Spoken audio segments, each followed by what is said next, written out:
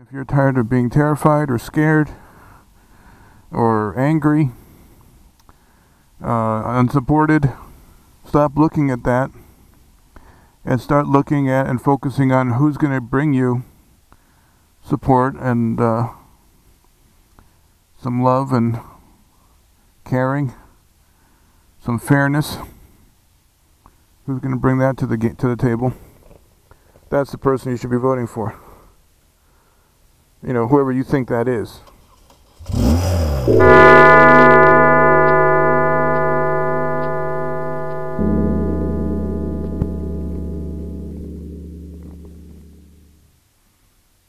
So, now there seems to be some talk about who's electable, who's going to beat Trump, if that's what you want to have happen. To me, it's not that complicated. Everyone's talking about the polls and the stats and the whatever. To me, it's just like riding a motorcycle. It's fairly simple. You aim where you want to go. Look where you want to go. Aim your bike where you want to go. Turn your head and eyes where you want to go. Put your attention where you want to go. And that's where you're going to go. So if everyone's always focusing on what's wrong, why things don't work, and not enough thought about, fixing the problems, then you end up with nothing fixed and a lot of complaining.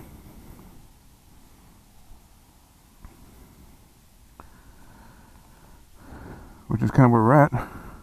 If you're tired of being terrified or scared or angry, unsupported, stop looking at that and start looking at and focusing on who's going to bring you support and some love and caring, some fairness. Who's going to bring that to the table? That's the person you should be voting for. You know, whoever you think that is.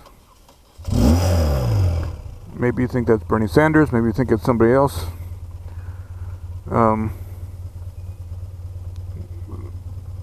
That's up to you to figure out on your own. One thing I will say is that it seems pretty clear that the Democratic Party has had a lot of money invested into it, and I think they like that, So these people, Republicans and Democrats, they lose track of why they're there. They all took an oath. Oh, we promise to be good and we care and blah, blah, blah. Defend the Constitution. I'm not sure I've seen a lot of that lately. Because this poor me victim mentality bullshit, it's not fair and all that kind of shit. That's not how things work. It's either it's the right or it's wrong. It's the law. Or you're breaking the law or whatever.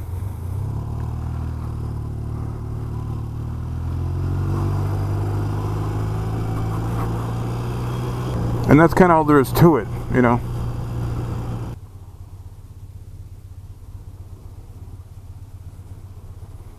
If it's not against the law, then I guess technically it's okay. But you can still say, morally and ethically, it's not good.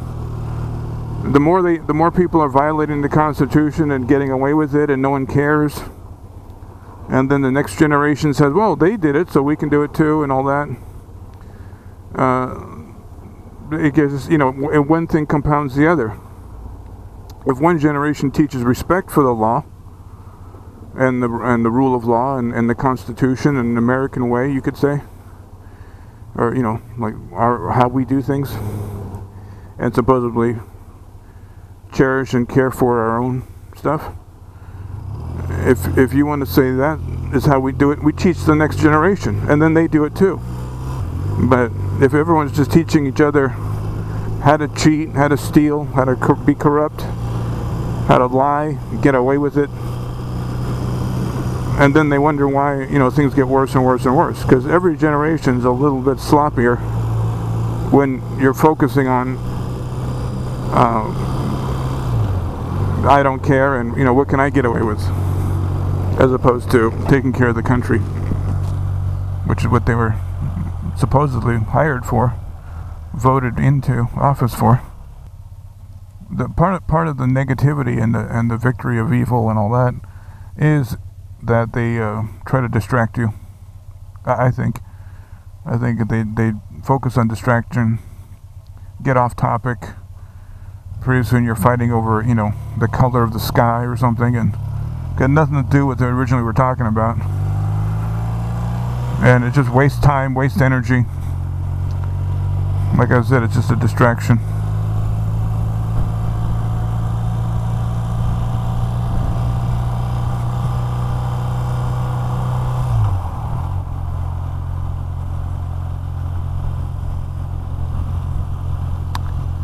Just like on a motorcycle, aim where you want to go. Look where you want to go, target where you want to go, focus on where you want to go, and then go there.